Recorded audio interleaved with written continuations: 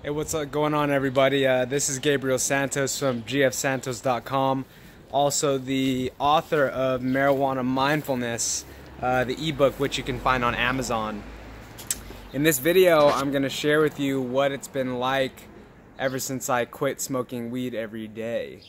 And just to clarify what that title, what that means is, I no longer smoke every day, but I still smoke.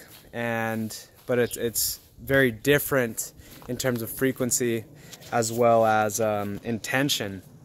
So in terms of frequency, I smoke about once a month, and sometimes it's CBD based marijuana as opposed to THC.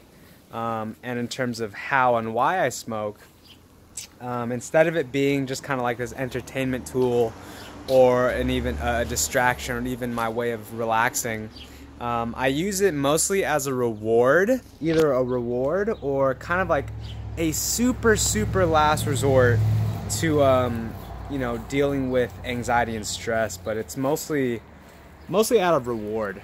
And so what it's been like, really, it's been great, to be honest. And that's just because in terms of my personal goals and my personal value systems, smoking weed every day was no longer in alignment with my soul, to be honest.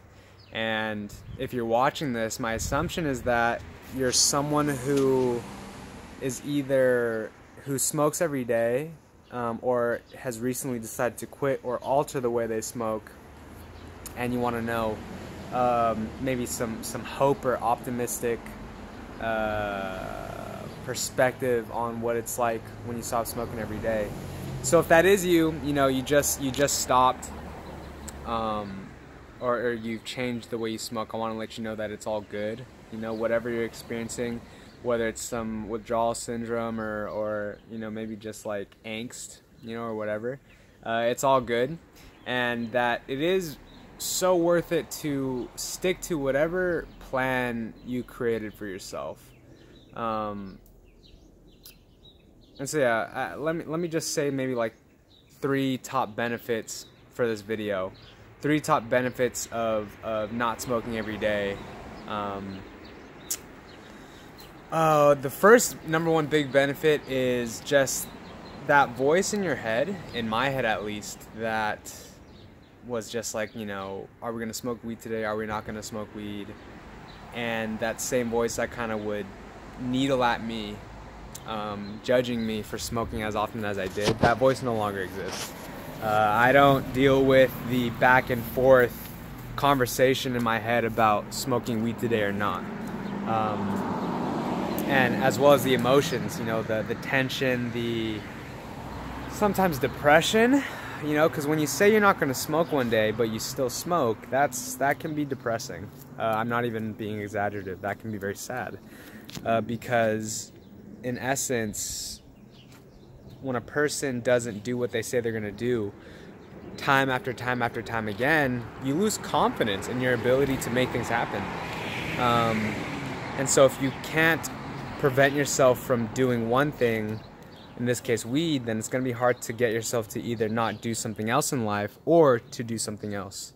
So that's the first thing. #2 is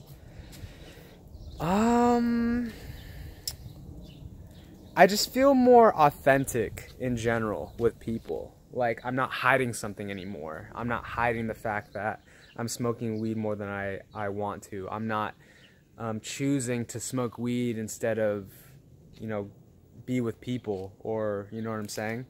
And vice versa. Quitting never worked for me.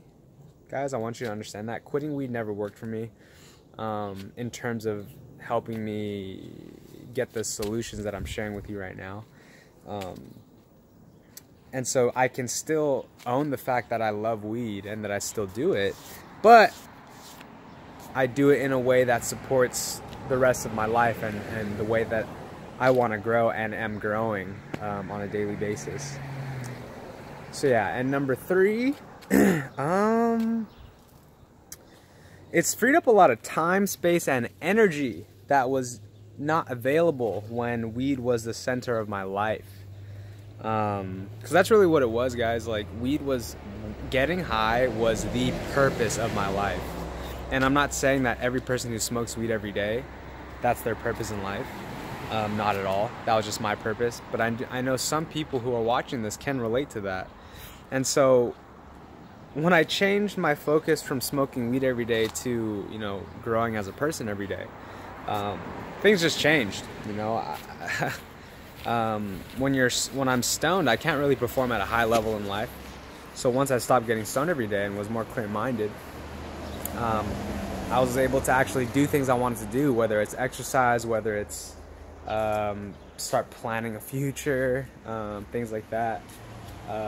In terms of energy, oh man, like,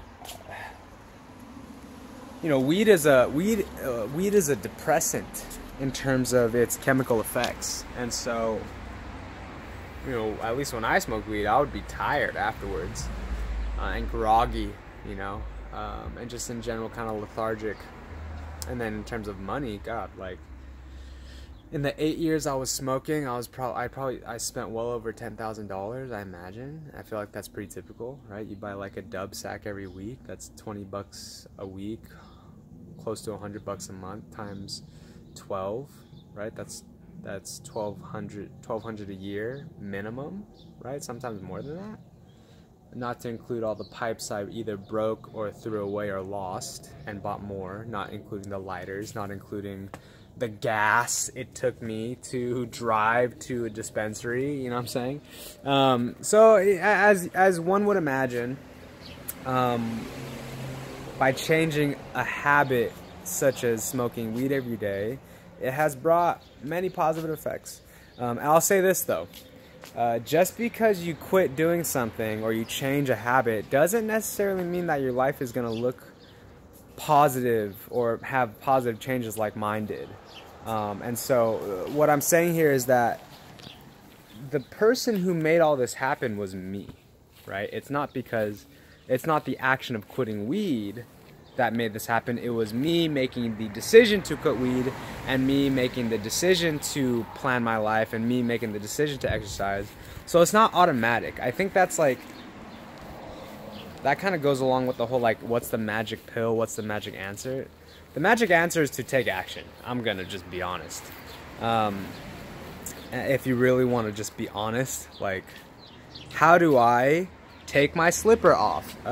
You do this, right? That's how you take that off. How do you stop smoking? You go from doing that to doing that. It's very, you know, but I get it, guys. Like, with the mind gets all flustered and like twisted up, and then your emotions get all twisted up, and then the stress that comes from your job and your girlfriend and your boyfriend and your homework and money, and then you have these insecurities that came from when you were 6 years old, and they get triggered, and you gotta smoke weed, and then when you smoke weed, you're like, oh God, what the fuck's wrong with me? Yeah, just 2 hours ago I said I was gonna quit. Like, I get it. It's a fucking tangled mess. And if you're in the midst of your own personal kind of battle with marijuana use, I highly recommend you buy my book, Marijuana Mindfulness, Transcend the Addiction Cycle and Gain Ultimate Self-Control. It's only $3 on Amazon. And really, honestly, like, if you're not up to buying the book, like, just comment down below what your issue is, and I'd be happy to either comment back or make a video on it myself. Because I was in the pits of, you know, marijuana dependency or addiction, whatever you want to call it, and it took me a long ass time to really figure out what the key breakthrough was for me, and I'm here to help you get that for yourself, whatever that is for you. And yeah, so I hope you guys have a great day, guys. I hope this video gave you some value, and feel free to visit my website, gfsantos.com/blog. Buy the book on Amazon, Marijuana Mindfulness. I'll have links down in the description.